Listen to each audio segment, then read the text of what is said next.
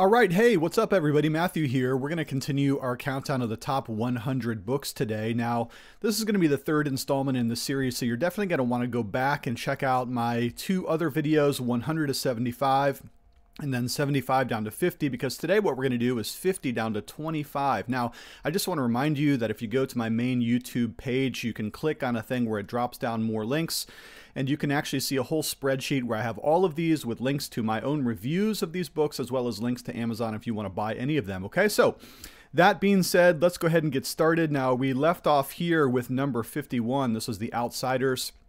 I did warn some parents here that this book, although I thought it was a great coming-of-age story for teenagers, it does have some mature themes in it, so you're going to want to use a little bit of discretion before you just hand it over to your teenager. But I think it's a really, really charming story of the tensions that we all experience in youth as we're trying to grow up and figure out who we are. Okay, number 50, Moby Dick by Herman Melville, one of the all-time classic novels. You're definitely going to want to have to slog through this one at least once in your life. And I say slog through it because some people find it very hard reading. Herman Melville in this book, he tries to write in every genre that he can. So he uses all kinds of literary styles. But it is a great work. R.C. Sproul loved this, by the way. If you're ever in R.C. Sproul's office, he had a huge picture of the whale, which is why I have my little Moby Dick whale here in my office. It's kind of an homage.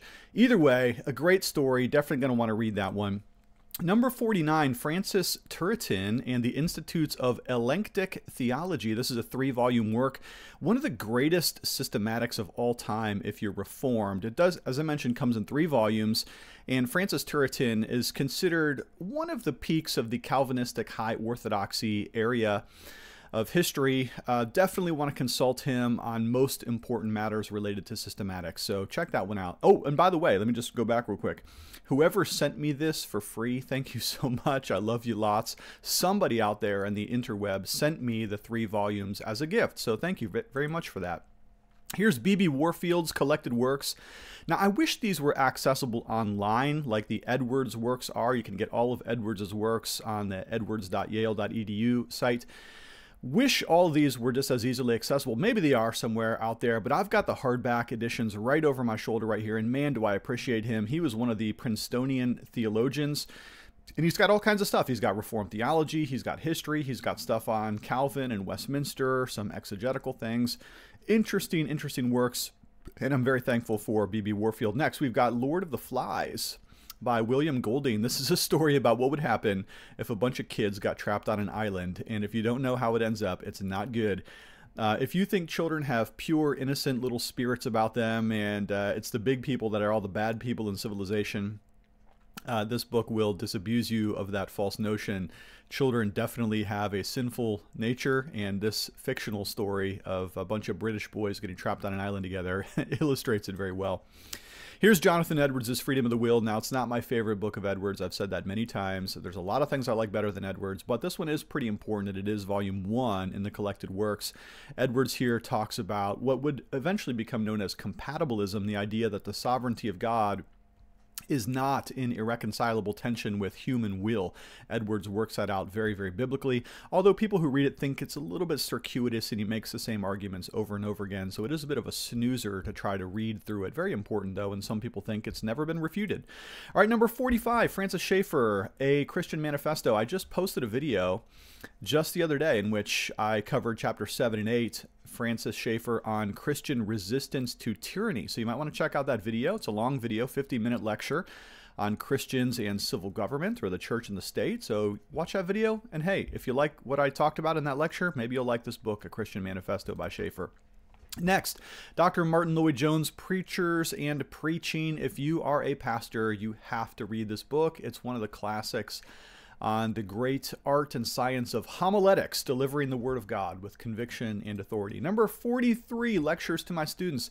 You know, don't forget that Spurgeon, he was not only the Prince of Preachers, one of the great ones, but he was also a founder of several institutions, including institutions to train pastors. And here is his lectures to his students. They're very, very helpful about ministry, pastoral life, maintaining your own walk with the Lord, preaching, outreach, evangelism, all kinds of things like that. Lectures to My Students.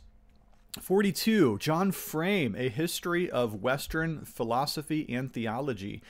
I really benefited from this book. It's a big book. It's a reference book, and Frame takes you through all of the main philosophical ideas of the Western world, essentially, and he critiques each one of them from a biblical, Reformed, and Christian perspective. So if you want to know about the Enlightenment, for instance, or existentialism, or any kind of big concepts, Frame is going to critique them from a Christian perspective. Very helpful work. 41, Mere Christianity. Do you love it?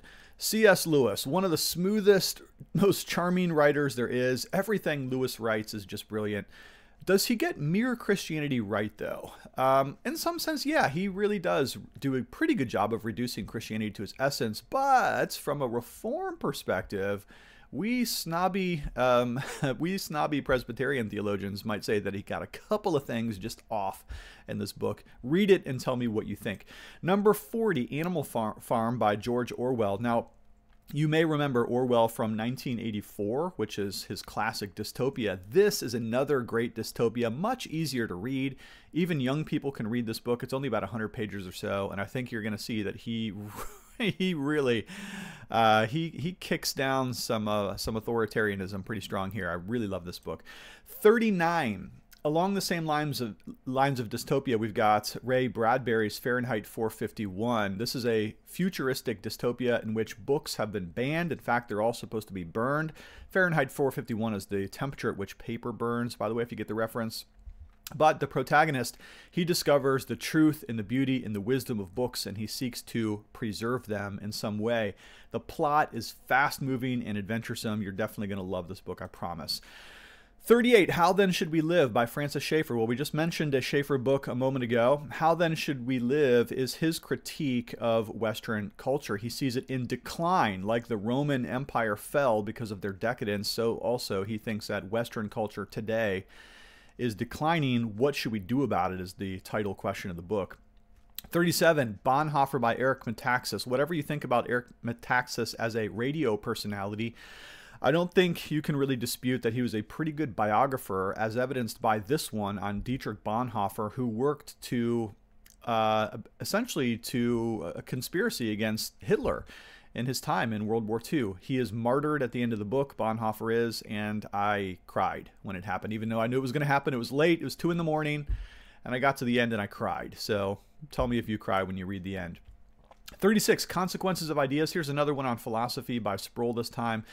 Kind of similar to what Frame does, only Frame is much longer and much more detailed. Sproul, in his normal, alluring and charming way, he seems to capture the ethos of some of these major ideas so simply and yet so sublimely.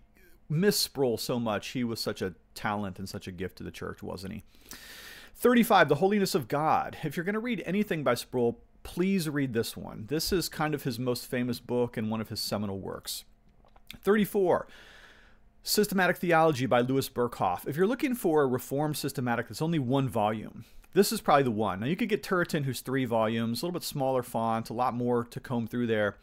But Berkhoff is a great distillation of the Reformed tradition. He very much is working off the shoulders of Bavinck, and so if you've read the 5 volumes of Bavinck, or if you like those, Berkhoff is kind of just a simpler distillation of that. But he's often one-stop shopping for me if I'm looking for anything on a particular topic. Like just yesterday on the Lord's Supper, I was going to preach on that last night, and so I just hit up Berkhoff just to make sure I've got all my boxes checked. He's great for that. Easy, readable, lovable, excellent. Okay, I've got 2 Edwards biographies for you in a row. We could flip the position here. It depends on my mood. But George Marsden wrote a life on Jonathan Edwards. It's an excellent biography. In fact, as far as academic biographies go, it's probably the best one out there. He gets all the details right, and well, most of them, I'm sure. There's probably a mistake in there somewhere. But whenever I want to check the order of his life, his biography, his chronology, I often go to this book to make sure I've got my I's dotted and my T's crossed as far as Edwards' actual life. Now, flipping one more to the Murray biography, these two, man, which one do you like better? I don't know. They're both great. This one, I will tell you, is more devotional. So if you're wanting some of the great nuggets of Edwards's spirituality, probably this one was written with a little bit more of a devotional perspective, also a very accurate biography. They're just two different styles of writing. One is a little bit more of a pure biography, whereas this is more of a spiritual biography of Edwards, okay? 31, Plato's Complete Works. Now, if you're going to read some of the great philosophers, of course there's Aristotle, but I think you're going to like Plato better, to be completely honest, because what Plato gives you is what's called the dialogues. These are stories about the life of Socrates. So every one of his works is actually a story. And Plato writes about Socrates, let the reader understand how that works. Socrates was his mentor, and in every single one of the dialogues, Socrates is walking, or he shows up at a party or something like that, and he begins to have a conversation with his interlocutors about the meaning of a particular concept, like wisdom or truth or courage, okay? And each time, Socrates refutes the faulty ideas of that person's definition, and he takes you down into a deep exploration of what that concept could mean. And often Socrates throws up his hands and says, how should I know? What do I know? I'm just asking the questions here. But I find all of these stories to be really, really delightful and often very elucidating. Okay, 30. Now, okay, so this is a collection of Kurt Vonnegut's works. Welcome to the Monkey House. I don't know if this is the best one out there. The only reason I put this particular work up here is because I love Harrison Bergeron, which is a short story that you can read in about 20 minutes.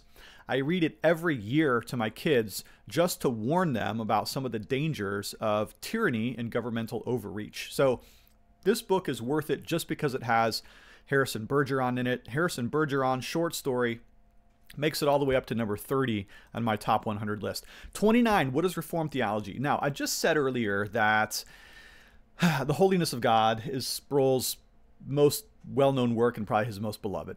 Fair enough. But I have gone back to what is Reformed theology more often, helpfully, than The Holiness of God. And this is why, because when I was coming into Presbyterianism from generic evangelicalism, what is Reformed theology really helped me solidify some of the main concepts, such as covenant theology, such as tulip, such as some of the sola doctrines. So if you're looking for a really good introduction to how Reformed people think, historically and otherwise, this is the one right here. Love this book. I still use it from time to time. 28, The Hobbit. Okay, fight me in the comments. I think The Hobbit's better than The Lord of the Rings, okay? I love the movies, The Lord of the Rings, but the books just don't do it for me. But The Hobbit is the one. This is the one. I love this one. It's a great read. You should read it with your kids. It's a great conquering the dragon archetypal story. How can you do better than The Hobbit? Number 27, Holiness by J.C. Ryle. Now, can you always trust the theology of an Anglican? Not always, because, look, they're all over the map, right? You've got your evangelical Anglicans and your Catholic Anglicans and your Reformed Anglicans. This guy from yesteryear, he's one of the trustworthy ones. I think everything he writes is very, very helpful. And Holiness, its nature, hindrances, difficulties, and roots, contains a bunch of chapters on the theme of holiness, which you could just read independently as essays if you want to. You're going to benefit from it, though, I promise you. Number 26, John Piper, Don't Waste Your Life. That's right. Don't waste it. It's short. It's brief. It's beautiful. God is glorious. And this book just gets straight at it. This book hit me like a dagger in the heart right when I needed it. I still think about some of those lessons that Piper preached and taught in Don't Waste Your Life about how quick life goes by and how you really have to soak it up for all of its joys and seek to glorify God with every breath you have. Finally, 25, The Diary of David Brainerd. Now, this is actually in the Edwards corpus because Edwards was the editor of David Brainerd's journals. It's volume 7 in Edwards' collected works, but you can also get this one as a paperback in various abbreviated forms if you want to. David Brainerd was a missionary to the Native Americans, and this is his first-hand account of all of his soul struggles of going through the wilderness in the cold, all alone, exposed to the elements, and trying to reach some of the indigenous people for the sake of the gospel. He does finally find success after much of his struggle, and then unfortunately Brainerd dies at a very young age from tuberculosis. He was a colleague of Jonathan Edwards, which is why Edwards edited his volumes, or his journals, and this book ended up being the spark that really lit the 18th century missionary movement on fire. So God used this book in a tremendous way, and I think you're going to benefit from it, even if you read just snippets of it at a time, all right? Next time we get together, we are going to hit the top 25. That's right. Next time we do one of these videos, it'll be 25 down to 1. Don't forget, again, you can get my spreadsheet with all of the links if you go to my YouTube page and just hit those drop down links. It'll be there. Thanks for checking in. I do love you lots, and we'll talk to you later.